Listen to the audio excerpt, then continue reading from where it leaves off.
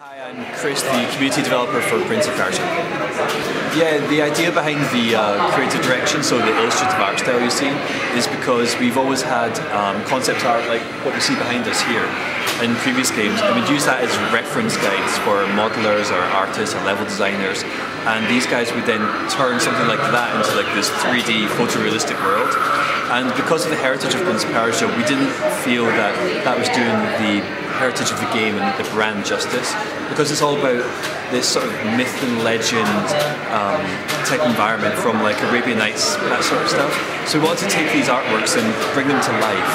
So we create this art style which we call illustrative, and we think that this does it justice, because if you imagine like concept art like that, imagine like a camera on that just zooming in closer and closer and closer and closer, and bang, it comes to life. That's what we're looking for this. So we have these almost paintings come to life, we're able to like interact with them and move through the world and enjoy the story.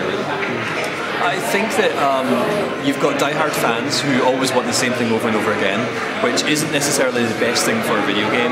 So we have to do things slightly different, so we're able to sort of expand it, and rather than have the same thing get boring, have something fresher.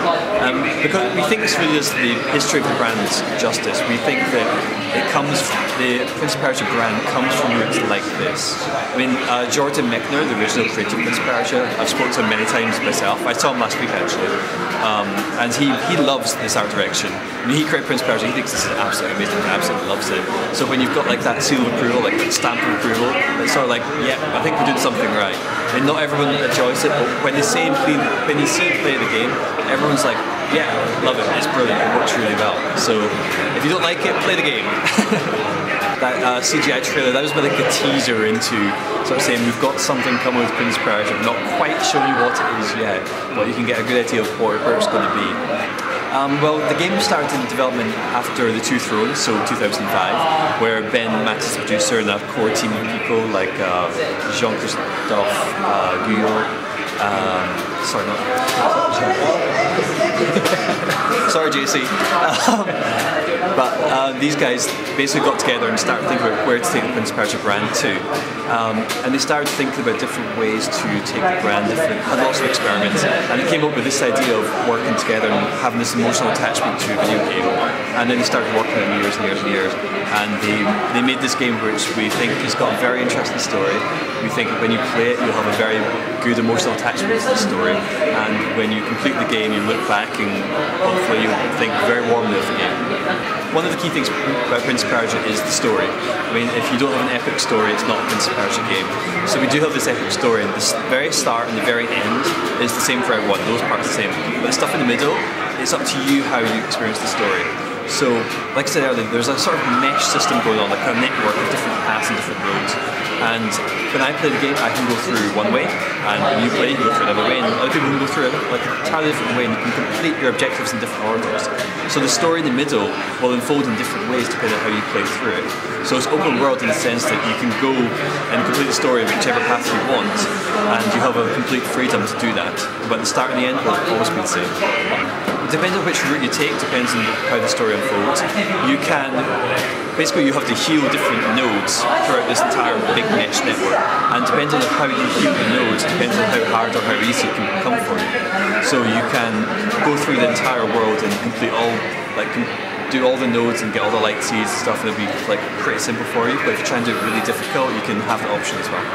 You control purely through the Elika button, like you said. There's a button on the facepad the idea for Elika is we don't want this annoying NPC where you have to go back and save her, she's stuck in scenery, or she's lost and you have to like go get her, like bring her forward or anything like that. We always want her there with the character, and always a positive thing for the player.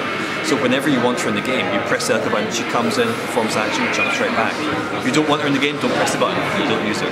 So in combat, if you don't want to use her, don't press the button, you won't use her in combat. But to control her in combat, you just press the Elika button, she comes in, attacks, she jumps back out. If you want to get her in a combo, you can use like the sword, acrobatic, Elika, acrobatic, and so on and so forth. But if you don't want to use her, you just don't. So she's always there, but only when you want her. Personally, for me, that's actually a really hard question. For me, I actually like the visual direction the most, and the creative direction, because I love games like I love games like Ico and Shadow Plus. I love sort of art games, if you want to call them that. Games which are more than just like Space Marines and space killing aliens again and again and again. I prefer games which are original and graphically different. And this game is very different from anything we've seen in the market before. Quite different to most things in the market, maybe not anything. And I really like the creative direction from it. I think it's beautiful, this game.